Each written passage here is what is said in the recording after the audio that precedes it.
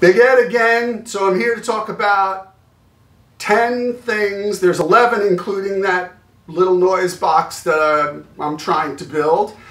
So 11 things total, but 10 things right now that you can do during the lockout to become a better musician. And I know what I'm talking about because I've been doing them.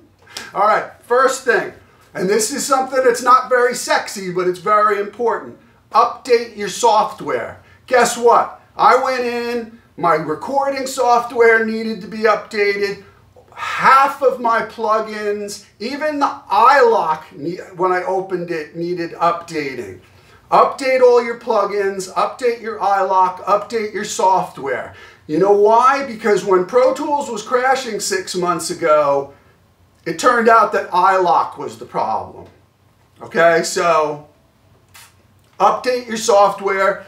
You got the time, you're not doing anything else, just go through one by one. Okay, number 2, tutorials. There are so many amazing tutorials. Guess what I did? I took a tutorial. It was like 20 hours on learning Ableton because I'm a Pro Tools guy and I wanted to learn Ableton. I went through this whole bloody course, only cost 30 bucks.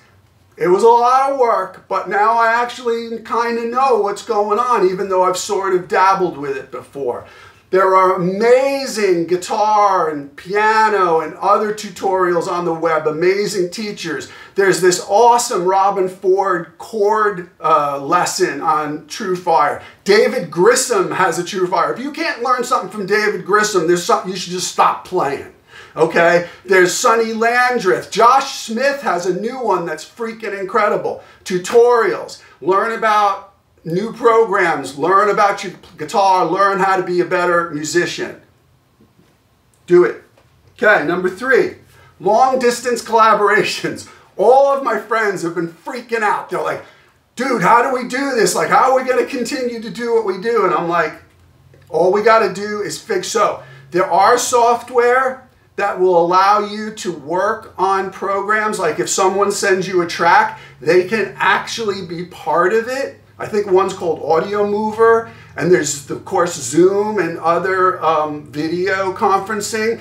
Guess what? Zoom can be linked to Audio Mover while you're working in Pro Tools or another program. So you can actually collaborate in real time. They can't play while you're playing, but they can see and hear what you're doing.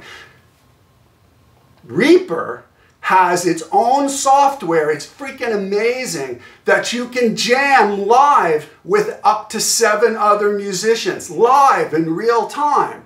Now, I'm not a Reaper guy. I own it. I've dabbled with it a little. That's freaking amazing. You not only hear all of them in your mixer, but they hear you and you could record it. So anyway, research online collaboration. Another way is make tracks.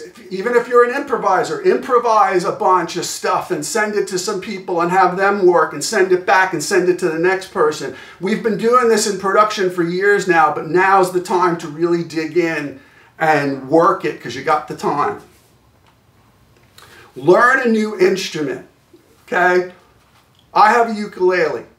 Don't ask me why I have a ukulele because I don't play ukulele, but I have a ukulele.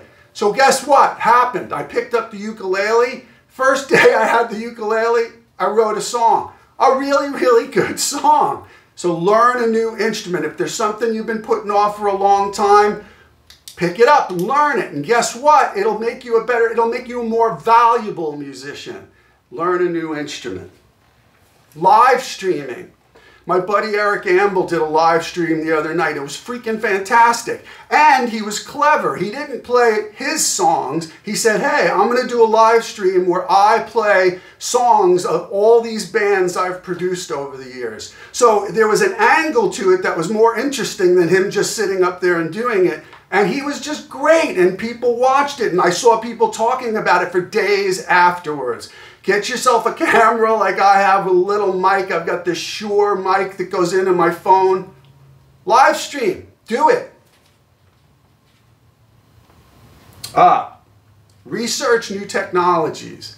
Find stuff that you've been avoiding for all these years and dig into it. Whatever it may be, like I said earlier, maybe it's recording softwares that you're not familiar with because you started with something and then went, you know, Research new technologies. Very important. It'll actually help you down the line to be more valuable as a musician.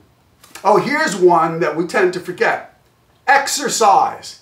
I know it's hard right now because we're isolated, but what gave me this idea is I exercise all the time anyway, but I was watching Charlie Hayden documentary. It's called Rambling Boy. It's free on Vimeo, by the way.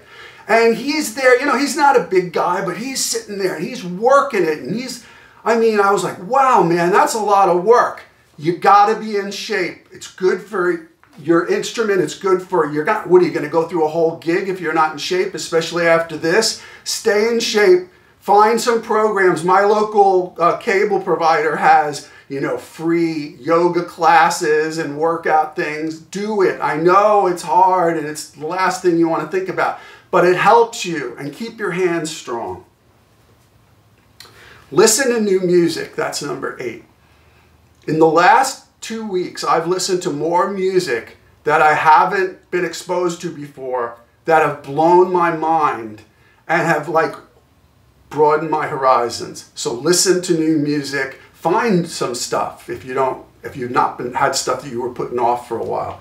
Listen to new music. 9, help somebody else. There's got to be somebody out there who needs your help on a project, that needs you to play, to overdub on something, or just needs advice or your experience, your knowledge to help them in their career.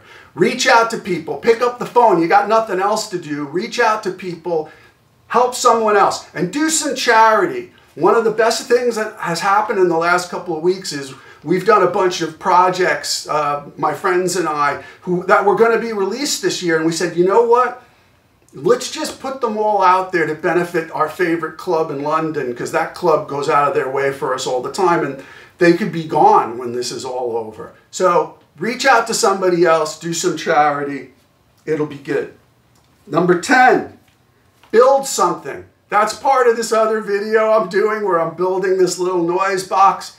I'll link to that below. And number 11, the last thing that you can do to become a better musician, practice.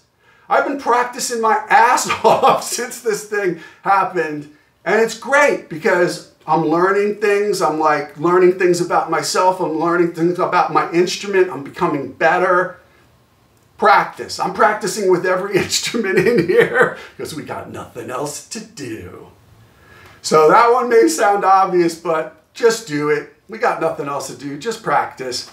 All right, so I hope you get something out of that. If you have any questions, ask. I'm always here for anybody. It doesn't matter about what musical. Could even be about your Pro Tools crashing, and I don't care. I've done it. I've seen it. I've been there.